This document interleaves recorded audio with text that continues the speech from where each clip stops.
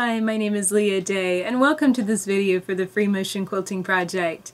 Today I want to try another new design, this time a variation of a foundational design we've already reviewed this year called Ocean Currents. This design is called Connecting Ocean Currents, and it's basically the exact same idea, exact same design. The only difference is that we are going to hit the inside swirl point of our foundation. It's kind of adding another rule to the design, and by that extra little additional rule we're going to come up with an entirely different texture. So let's get on the machine and see how this looks in free motion. So I'm in a hair section of Express Your Love, and pretty much I want to just work straight down this area with a nice foundational swirling line. So that's what I'm going to do. I'm going to come on down and basically swirl into an open spiral, work my way back out again, kind of wiggle around a little bit and maybe swirl in a different direction.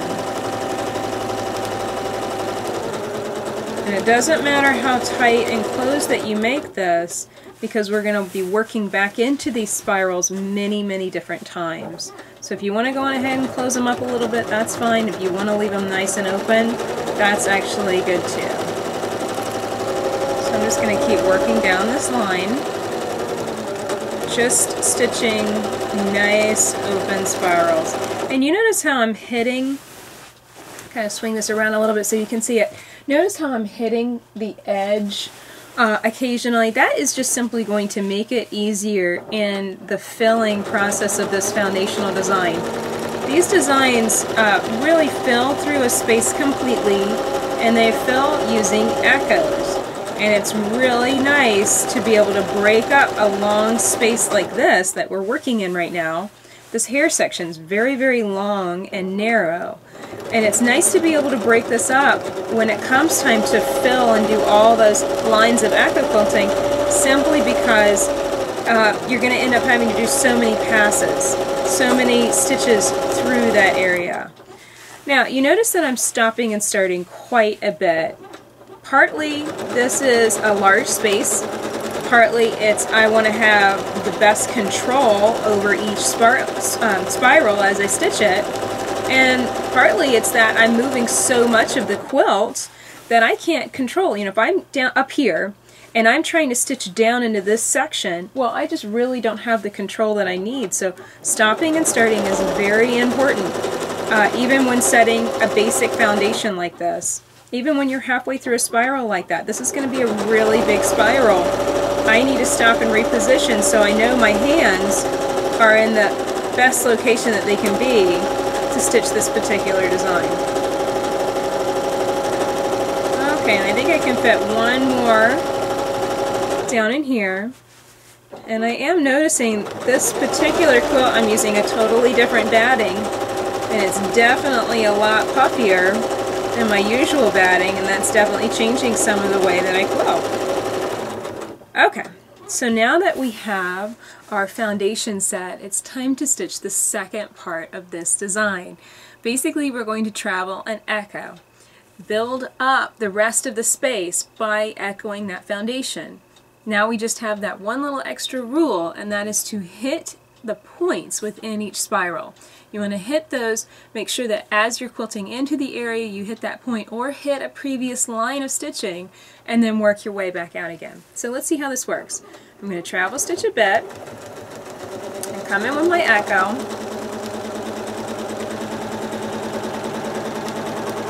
Swing around and hit that point.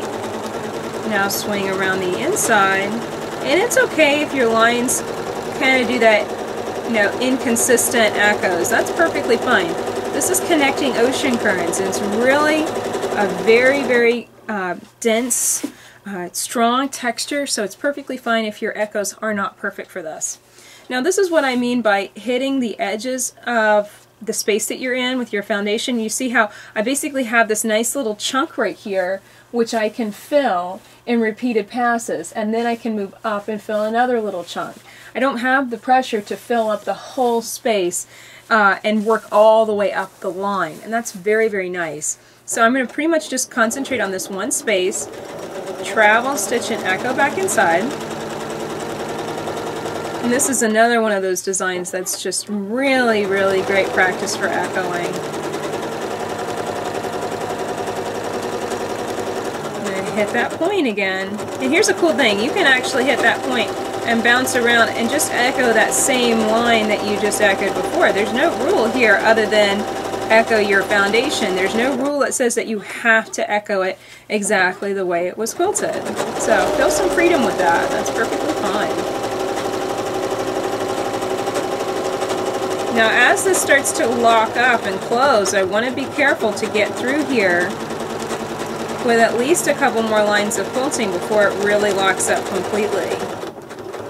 So I'm going to make sure to keep on travel stitching, and at this point I'm going to do one more stitch. Even though this is way too narrow for this space, hit that point one more time, and that's just going to add to the thread texture that much more.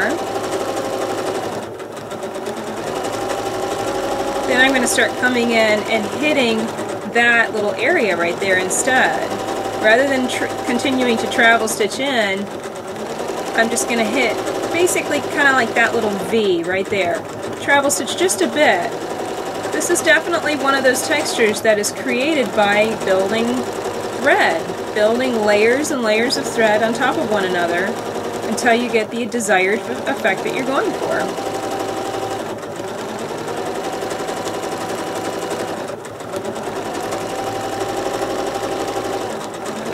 And with repetitive echoes, it can get kind of boring. This is about the time that I would be turning on some music to listen to, simply because it's one of those things where it's just a repetitive movement. You're not really reshifting your hands. More than anything else, it's foot control. It's speed. Keeping my speed under control, so when I hit those travel stitching lines, I can immediately slow down or speed up. So at this point, half of that foundation is filled. I filled into this space right here. Now the second step would be to come on the opposite side of the foundation and continue that exact same set of steps. Filling, hitting that point, swirling up, and hitting that point. Continuing all the way down the line until the space is entirely filled with connecting ocean currents. So that's it for this video. This is one of those foundational designs that is going to provide one of the most gorgeous effects on the surface of your quilt. I actually stitched this design in a quilt called Flower Bouquet, and the really cool additional thing that I did with it is I used two different colors of thread. How I created this completely organic swirling effect was I used green thread closest to the inside of the quilt, kind of the inner border, and then for the rest of it I matched thread with the background. I used black thread. It's the exact same design. The only difference is the thread change, and that is what created that amazing swirling awesome texture. So also consider that foundational designs are a great place to play with multiple colors of thread. You know, really it's kind of a springboard for ideas. For this particular quilt, for Express Your Love, I'm going to stick with one color of thread. I'm going to be using Isocord Silky White through this entire panel. On other quilts I might change thread color, but on this one I think I'm just going to stick with white. Keep it simple. So that's it for this video. My name is Leah Day, and this has been a video for the Free Motion Quilting Project. Find many more videos stitching out Express Your Love, including Ocean Currents, the design that today's design was based off of. Find all of that and more at freemotionproject.com. Until next time, let's go quilt.